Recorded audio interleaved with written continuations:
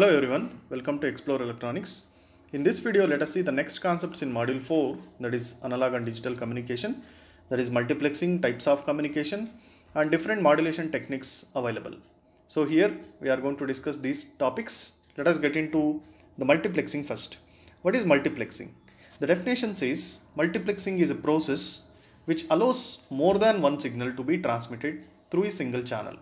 Means in the communication block diagram we have seen, there will be a channel and we will be modulating the signal before giving to the channel in a transmitter. So the modulated output will be given to the channel. Channel is going to transmit that. So this is the process what we are going to follow.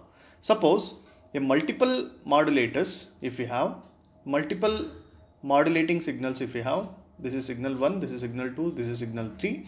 Can we transmit these three with a single channel? So the answer is yes, we can transmit. The process will be called as multiplexing. So here the scenario is that suppose many people are speaking simultaneously. So many persons like person 1, person 2, person 3, person 4 and person 5 are in group. They are talking each other simultaneously. So what happens, it is impossible to understand the communication between one another. So here mixing of signal is happening. It is becoming a noise. So similarly in communication, if we are going to try to transmit more signals, more than one signal through a same channel, what happens, there will be a mixing of channel and it will be transmit as a noise. To avoid that, what we are supposed to do, we need to adopt a process called multiplexing.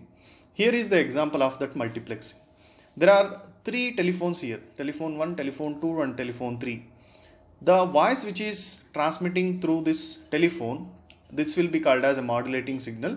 It will be having a behavior like this. This signal will be a second modulating signal. This is a third modulating signal. So these three signals are having low frequency signals. Since these three are audio signals, it will be lies between 20 Hz to 20 kHz. This is a low frequency modulating signal, so that it is an audio signal. So this will be given to the modulator. So what modulator is going to do? It will take a high frequency carrier and it is going to modulate. What multiplexing here is, multiplexing is a process which we will be having a single channel like this, but we are going to use different carrier signals, means different frequency signals for each and every modulating signal. For this modulating signal, we are using this type of carrier. It will be having a different frequency. This second carrier will be having different frequency than this. Third carrier will be having different frequency than these two.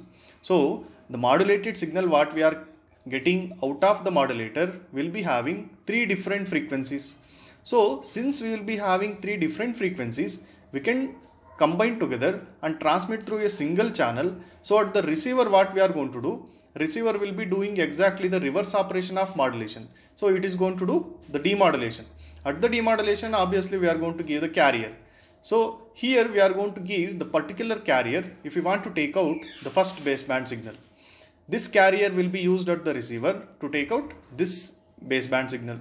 Similarly, this frequency of carrier will be used to take out the second baseband signal.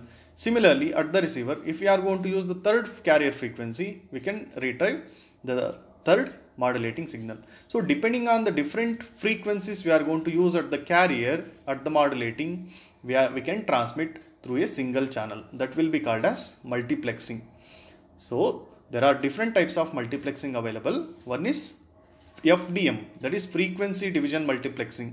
Means here, as I said, the carrier frequency are going to be chosen as different frequencies for different signals. So here you can observe, this is time and this is frequency. So the three colors indicating the different frequency bands we will be using for modulation. So we can transmit through a single channel. And one more thing is TDM, time division multiplexing. Here the same carrier is used. Here the carrier frequency is same. Here in the FDM, carrier frequency is different. So with the same carrier, if we transmit that signal in a different time in the sense, in the first time slot, one signal will be transmitted. In the next time slot, other signal will be transmitted. In the next time slot, one more signal will be transmitted. This will be called as time division multiplexing. Here we can transmit different signals through a same channel, but we will be allotting the time for that. Here in the FDM, we will be having different carrier frequencies itself. At the receiver, we are going to use that particular carrier. That is how the multiplexing will be done, and we can transmit multiple signals through a single channel. Next, the different types of multiplexings are FDM and TDM we have seen, and also we will be having WDM, that is wavelength division multiplexing. Now let us see the different types of communication systems. As we know, we have seen in the previous video, there are two types of communications available. One is analog communication, another one is digital communication, and also we have a baseband communication and a carrier communication, right? So let us see the communication types here. First thing is communication systems based on the physical interface. Physical interface in the sense how we are going to connect the two devices for the communication. That is the interface. So the first thing is line communication. In line communication, there will be a connected path, or we say the two devices are going to be connected together through a wire or twisted pair of cable or a coaxial cable. So here we can categorize the communication through a cable in three types: simplex, half duplex and full duplex. What do you mean by simplex? Simplex in the sense it is one way of communication. This is what a transmitter or a sender, and this is a receiver. It can send and the monitor can receive. This is, let us call it as a CPU, and this is a monitor. So CPU can send the data to a monitor, it will be in this direction. This will be called as simplex communication. So monitor will not be sending any data in a reverse direction to CPU, only one direction communication, it will be called as simplex. Half duplex in the sense there are two computers connected. So two computers are going to be sending and receiving the data each other, but the time of sending will be different. Means if system 1 is sending a data to system 2 in time 1 at one time slot, in second time slot system 2 will be sending the data to the first system. This is at different time. Means the two communications are going to be happen in different times. At a time there will be no communication happen in this way. First communication will be happen, and then after the second communication will be happen once this get completed. The best example for the half duplex communication is that walkie-talkie. You can observe while a policeman talking in a walkie-talkie, one policeman will be giving the information to the other. After completion of one, the other will be started his communication. That is how the walkie-talkie is going to work with a half duplex communication. Full duplex in the sense, it is like a telephone communication what we are going to use. In a telephone, two users are going to be connected. Both users can talk together, right? That is a duplex communication will be called as full duplex. A single line communication will be called as simplex communication. This can be something like a TV communication where only in one direction we are going to send the data to a receiver. This is how the line communication is going to work with a simplex, half duplex and full duplex model. The next thing is, as we seen, analog communication system and a digital communication system, where we are going to use the baseband of analog type, where we are going to use the baseband of digital type. Means the information what we are sending, if it is of analog type, we call it as analog communication. If the information what we are sending is of digital type, we call it as digital communication. And based on the nature of the transmitted signal, if we categorize, if we transmit the baseband signal as it is without modulation, it will be called as baseband communication. If we are going to modulate this baseband signal with a high frequency carrier, and the combination of this will be one more signal, that will be called as carrier modulation. Here in the carrier modulation, we are going to use a modulation technique. Carrier communication, we use modulation technique at the transmitter. In the baseband communication, there will be no modulation technique used. So this is what the categories of different communication systems based on the signal specifications. Now let us see the different types of modulation techniques available. Before going to the modulation techniques, let us understand what is modulation. So modulation is a process in which any one of the parameters like amplitude, frequency or phase of high frequency carrier signal is varied accordance to the instantaneous value of the low frequency message signal. Suppose this is my message signal, it will be having low frequency. This is my carrier frequency, will be having a high frequency signal. So the frequency of this is going to be changed accordance with this, or amplitude of this will be changed accordance with this. That is what the modulation is. By keeping the other two constant. If it is AM, we need to keep the frequency as phase. constant and we are going to vary only amplitude. In FM, we are going to vary the frequency keeping amplitude and phase constant. That is how the modulation is going to work. So the different types of modulation techniques are: in analog communication we will be having AM, that is amplitude modulation, then frequency modulation and phase modulation. In digital communication we will be having amplitude shift keying, frequency shift keying and phase shift keying. Let us see one by one and let us understand how the modulation is going to work. Before that, we need to understand why we need modulation. What happens if we are not going to modulate a signal? As we know, modulation is required to transmit the signal to a larger distance. So it will increase the range of communication and it will improve the quality of reception also. At the receiver is going to receive the signal with a quality, means it will reduce the noise effect. Then reduces the height of antenna. Suppose if we are not going to modulate a signal, the height of antenna what we are going to place to transmit the signal will require a very high antenna size. Means this is what the height of the antenna with respect to the ground. This height will be, the height requirement of the antenna will be very high if we are not going to use modulation.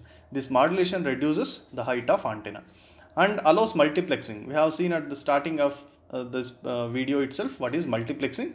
We can transmit multiple signals through a single channel. That is what multiplexing is. And bandwidth extension, we can extend the bandwidth of the communication we are using modulation also, means the different frequencies we can send. And increase in the range of communication, means distance communication will be achieved by modulation. It reduces the noise as well as interference. Let us understand modulation. The first thing is amplitude modulation. As I said, it is a process by which amplitude of the carrier signal is varied in accordance to the instantaneous values of the message signal. Means this is my modulating signal or a baseband signal, or it will be called as an information. So this signal will be having a low frequency. This will be called as low frequency signal. And this is a high frequency carrier. This is a carrier signal will be having high frequency. So we are going to modulate these two. What we are going to change here? We are going to change the amplitude of this high frequency carrier signal. Amplitude of this will be changed and we are not going to alter the amplitude of the modulating signal. That is what modulation is. We need to, if it is an amplitude modulation, we are going to vary the amplitude of the carrier signal as the amplitude of the modulating signal is. You can observe here, this modulating signal will be having an amplitude this much at this stage. You can see once we superimpose these two, once we superimpose the baseband signal on the high frequency carrier, depending on the modulating signal amplitude, the carrier is going to be changed. This frequency will be same as this frequency, right? The same frequency will be carried. But if it is an amplitude modulation, how amplitude is increasing here, similarly here the modulated signal is going to be increased with amplitude.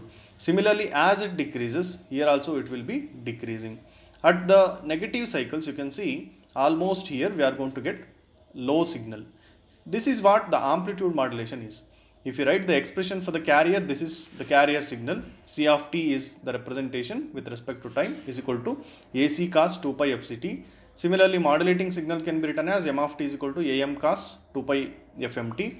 The modulated signal, if you look at, it will be like this. This is what the amplitude modulation is. Here what you need to understand is that amplitude of the signal is going to be varied and frequency of the signal is not varied and phase of the signal is not varied. Now let us understand frequency modulation. Frequency modulation is again a process in which frequency of the carrier signal is changed and we are keeping the amplitude and the phase constant. Which signal frequency we are going to change? We are going to change the carrier signal frequency with respect to the message signal frequencies. So let us see here. So this is a message signal. Obviously this is a carrier signal. We are having high frequency. And you can see as the message signal amplitude increases, here we are increasing the frequency. You can see as the modulating signal is going in this way, the frequency of the carrier will be changed. Frequency is less here and frequency is high here as it reaches the maximum amplitude. Again, as it comes down, the frequency becomes less. So the frequency of the carrier is varying with respect to the modulating signal behavior. That is what the frequency modulation is. Here also the carrier signal will be represented with the same equation. Here also modulating signal will be represented with the same equation. Variation in the frequency will be considered, and this is the expression for modulated signal after the modulation. Then we have phase modulation. Phase modulation is again the process in which phase of the carrier, it is phase, it becomes phase. Phase of the carrier signal is varied in accordance with the instantaneous values of the message signal, where amplitude and frequency are kept as constant. So here it is a process by which phase of the carrier signal is varied in accordance with the message signal, where amplitude and frequency are keeping as constant. This is a message signal, this is a carrier signal. Here you can see the change in the phase. Once it is, the amplitude is changing from high value to low value. As it changing from high to low, here the phase is changing from the other angle. So similarly here also, this is what the phase modulation is, and the carrier signal, message signal are represented with the same expression, and modulated signal with respect to the phase is concerned, this is the expression we are going to get. These three are the very important modulation techniques we are going to follow in analog communication. In the next video, let us see the digital modulation techniques. Thank you.